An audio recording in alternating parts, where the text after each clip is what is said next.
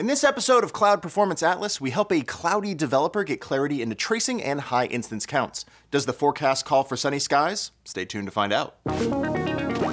An old friend of mine recently launched a new image service called Partly Cloudy, which provides high-resolution images of clouds for developers who need to use them in professional presentations.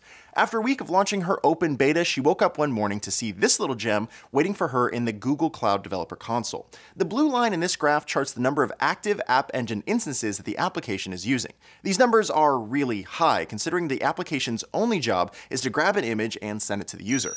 But the developer of Partly Cloudy had a hunch. She was seeing really high latency numbers in the trace results, and was assuming that this was responsible for the high number of instances. In some cases, high response time can cause new instances to be spun up.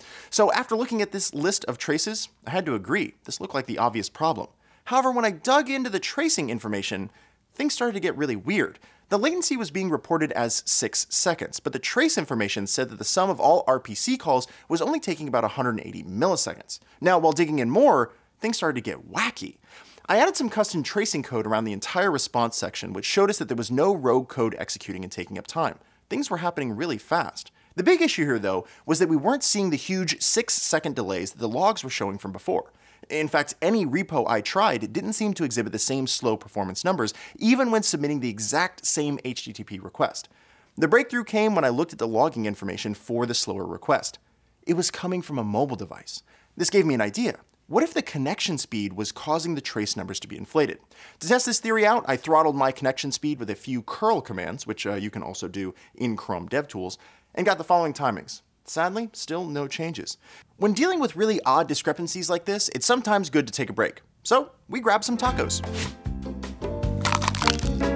When we came back, we found that our quizzical error had gotten even more complex. The traces, which had low latency before, suddenly had a higher value in the tracing list. After another 30 minutes, it seemed that the graph had updated with these new numbers.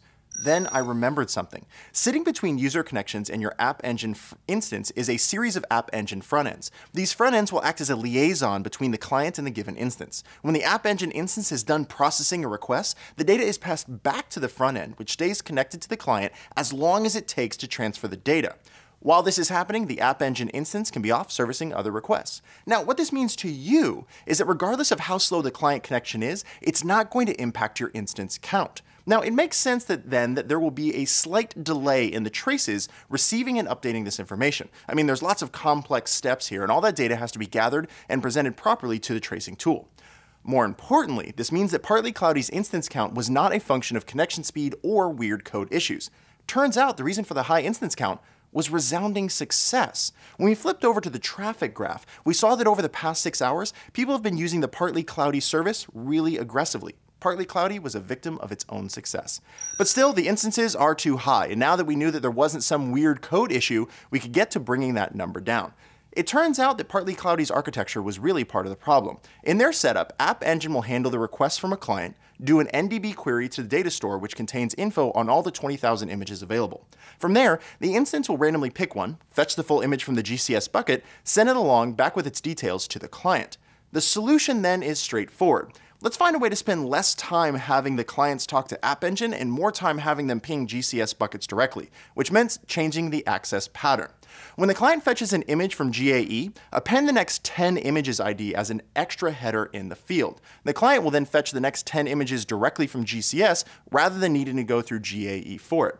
When we're out of prefetched images, go back to the server and grab the next batch. When we flipped over to this code, the results were better than expected. An 8-hour run saw instance count drop from about 16 instances on average to about 1.5.